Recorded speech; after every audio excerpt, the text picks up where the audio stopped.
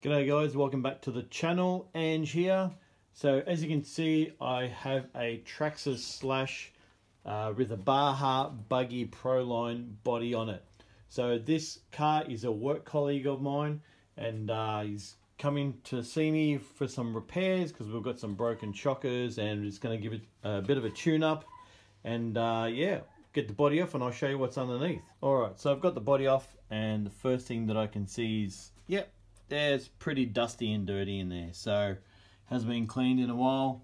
There's a few of the tie rod bars there that are pretty rusty that need a bit of a clean up. It does look like he's had a replacement front left drive shaft right there, because all the other ones are genuine red and this one is black, although it could be genuine, but it's a black one this time. I'm gonna change the terminals to XT60s because I just don't like these Traxxas terminals at all. So we're going to get them cut off, get some new terminals on there for him. Still got the original 3660 motor in there with the original ESC. Don't know what kV it is, I might have to look that up. And it also has a bottom broken shocker. It's got a broken ball end there. So I've got a couple of spares all up in there, and we're going to change that for him. Check all the wheel bearings. I did see this one, it is fairly loose. You can see all those wishbones and ball links there that are all just a bit loose, but we'll go through all the car right there, give it a nice tune up. We'll grease these diffs, the front and the rear one, put some new oil in them, and we'll put some new oil in all the shocks as well. So we'll pull all this apart and we'll see what it looks like. And even looking at the condition of this body, I will try and scrub it up as best as I can, but it has been on its roof for some time there due to the power of these cars. But I might even give this a spray with the black rubber on the inside, and that'll just help it protect it a bit more and stop it from cracking any more than what it is. So you can see it's had a couple of good hits and tumbles, but we'll try and fix that by giving it a nice coat of black rubber on the inside there.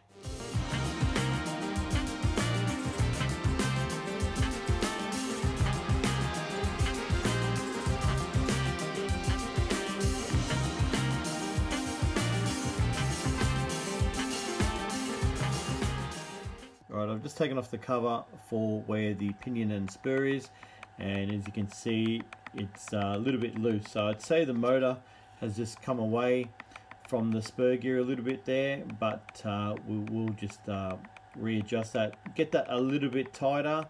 Problems with this is that the pinion, because it's metal, it can strip the plastic spur gear, and we don't want that to happen, and then you've got to start pulling everything apart and blah blah blah, and then it's going to cost you more money. So we'll get this backlash corrected, and yeah, we'll get all that fine-tuned.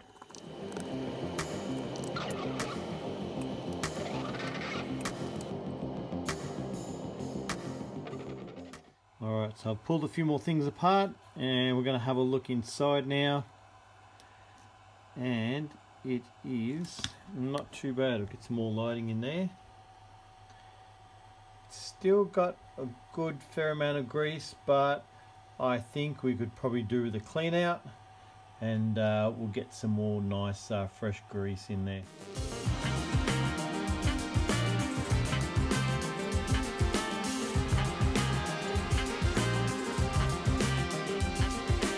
Alright, we're going to see what it's like inside the spider gears now, so we'll have a look there, and it is not too bad actually.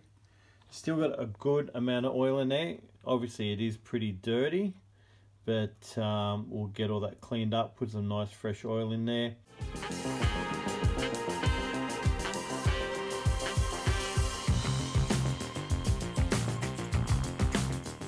Alright, so I've got everything nice and clean, everything looks brand new, and no broken teeth anywhere. Just going to give this a little bit more of a wipe down inside there. We don't want any water in there. Going to top it up with some nice fresh diff oil. I'm not going to film the rear because it is the same as the front. Alright, so in the front diff we're going to be running 60,000, and in the rear diff we're going to do 100,000. So you don't want to put too much, you just want to let it settle and just be just a couple of millimeters just below the diff casing, because then when you put on your other spider gear, it's going to sit down and squish into it, and then you're going to have too much oil in there and it's going to get diff lock up. Alright, so that front differential is all back together, and you can feel it's got some nice tension in there with the 60,000 differential oil in there. So that feels really, really good. So we'll grease this up, get this one back in, and then move on to the rear one. I've got the car all back together. So like I said, I've greased the rear and the front differentials. So I've got some new grease in there. I've also just put some normal tacky grease for the pinion and the spur gear, or the pinion on the crown wheel, whatever you want to call it. And I've refilled and fixed up all the shockers for him as well. So I'm running 60 weight in the shockers, front and rear, and I've just fixed up like the ball ends, put some new ball ends on there for him, and one of them was missing the little rubber diaphragm. They've got some good rebound on them right there, so I'm happy with that. All the wheel bearings were good, they're all done, they're all fine, the shafts are sitting nice and straight. And the next thing that I am going to fix is all the body posts. So they're not the best, as you can see, they're all worn out due to landing on the roof all the time. Sorry, I can't get that in focus. Let's try this one so you can see that. That one's not too bad, but these back ones, what I'm going to do, I'm actually going to drill these out, leave the big washer that's there so the body can still rest on it, but because these are so worn out, the R pin's not really going to last much longer in there. It's just going to fall out. No way you won't get in focus. Get in focus. Come on. Alright, there.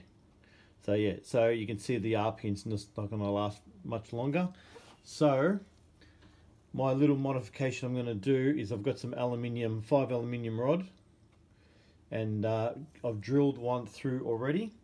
So I'm going to end up cutting that at the base there, just tapping it with an M3 tap, and then I'll drill a couple of holes in the top here for the different height on the body post, but I will just leave them a little bit longer, so if it does land on the roof, it will wear out the aluminium more than the original plastic one. So the body posts are all done now. I did say before that they were 5mm, but they're not. They're actually 6.2mm thickness on these aluminium rods that I've got there. So I've tried to save the body posts as much as I can. I know this one is a little bit worn out just because it's been hitting on that all the time there. But I did drill these out with a 2mm hole for the R pin right there. And also underneath, they have been tapped out and drilled out to an M4 drill bit right there instead of the M3. So we'll get the body on and make sure everything's sweet, make sure there's no noises, and make sure it's steering straight. And just one more thing, yes, I did change it to an XT60 connector, which will be much better. And I did make him a little adapter so he can still use it on his home charger right there. But I will make him a cable regardless, so that's coming straight out of my charger right there. So yeah, I'll make him one of them. And also what I did too is spray the underside of the body with a rubber coating, so this will make it a lot more durable on the hard landings. And it is still flexible, but it's just given it just a little bit more thickness and durability, and I've used this on all my cars.